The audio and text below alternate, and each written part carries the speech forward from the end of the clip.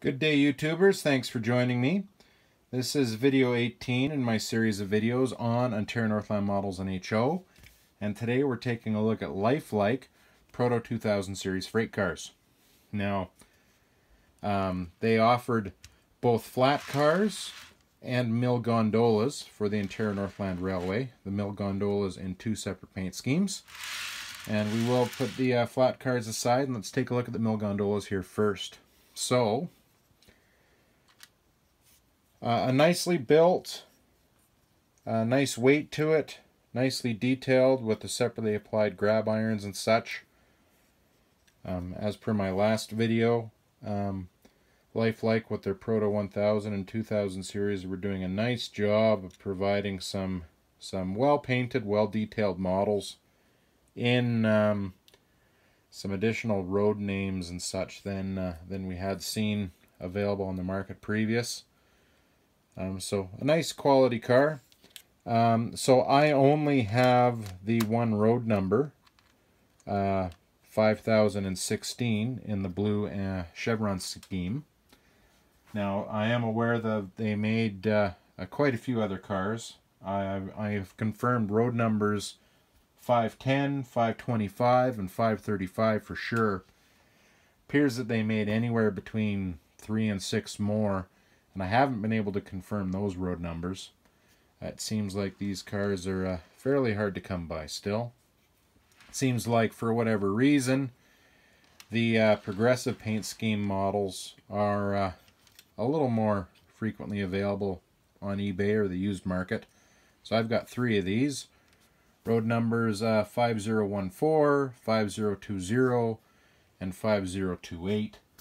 I'm aware of, again, a few more road numbers. 5000 even, 5030, 5008, 5014, 5022, 5054, and 5060.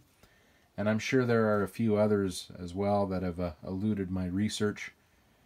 I used to have a few more of these, but when Proto announced their mill gondolas and their FP7As there last year, I recognized that my potential investment with them was going to exceed what finances I had available, so I decided that I had to purge my collection of some of the older models. So I've decided that I should be content with a partial collection of these road numbers.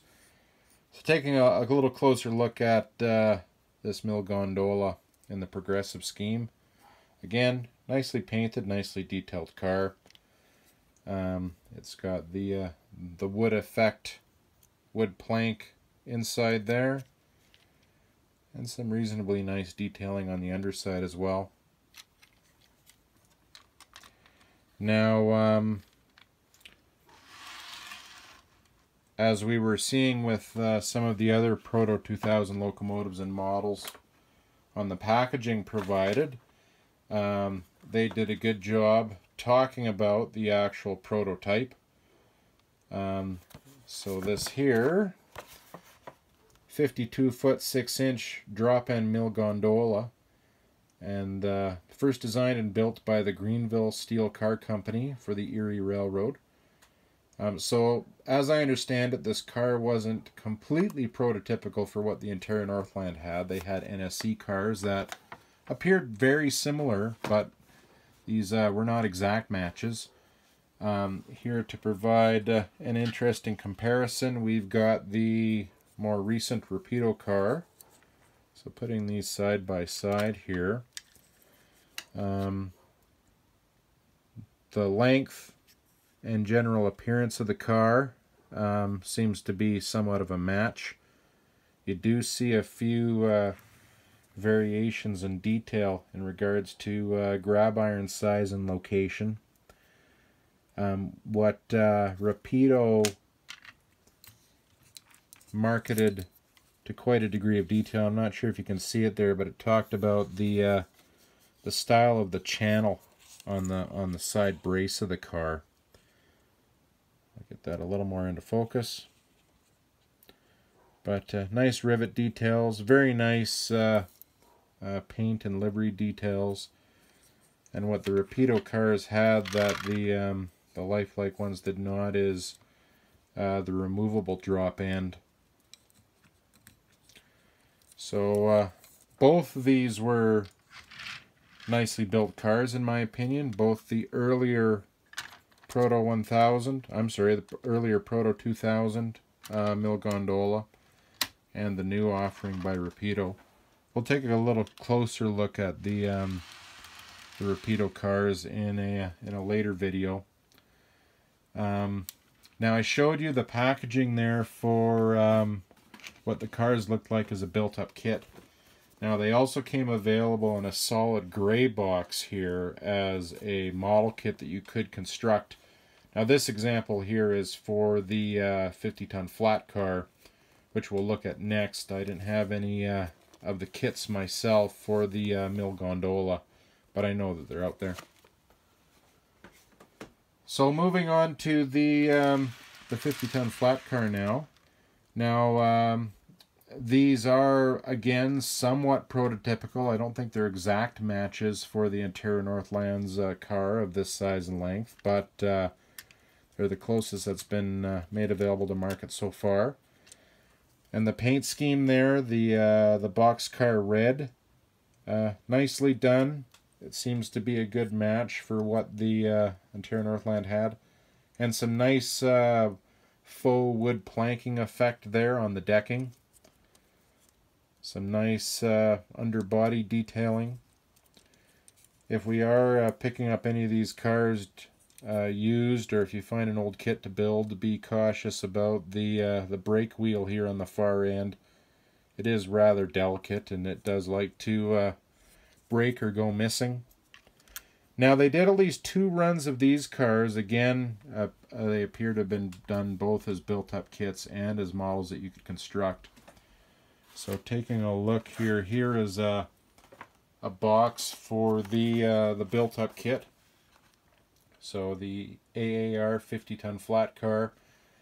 I believe Ontario Northland's comparable flat cars were again an NSC product, but again to a very similar design. And again, some prototype history on the back of the car. Now what I really like about Lifelike Canada was that they were very honest with the consumer, and they provided a little note that this Lifelike flat car accurately depicts an AAR standard riveted car, and that no standard flat cars were built for any Canadian railroad. However, National Steel Car and Canadian Car and Foundry built similar looking 1-inch shorter flat cars. So, you know, for most model railroaders, they were content with having something that was as close to the prototype as these cars were, and we haven't seen anything else since. Now, I think I was commenting just a moment ago, they did do 2 separate production runs. I'll pull my mill gondolas back aside and we'll talk about some of those other numbers. It appears that they did a total of 10 different road numbers in 2 separate runs. Cars 301, 303, 305, and 307. I won't bother to get these all on the track because I'll be investing more time than needed. And then a second run that included cars 100 339, 100 341, 100 343, 100 345, 100 347, and 100 349. So sorry, on the first few cars I mentioned there, the first 3 digits are 100 or actually 101. But you can see between the 2 different production runs that they had a different shade of wood effect planking, but otherwise the cars do appear somewhat identical.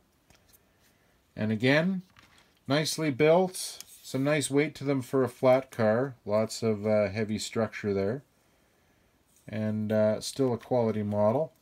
This is a note you'll see. I acquired most of my products used, and an individual had secured that top deck with a screw and bolt. I think I will just strategically make sure that when I'm modeling a load on these cars at a future date that I hide that, so I'll be satisfied with the modification to those cars.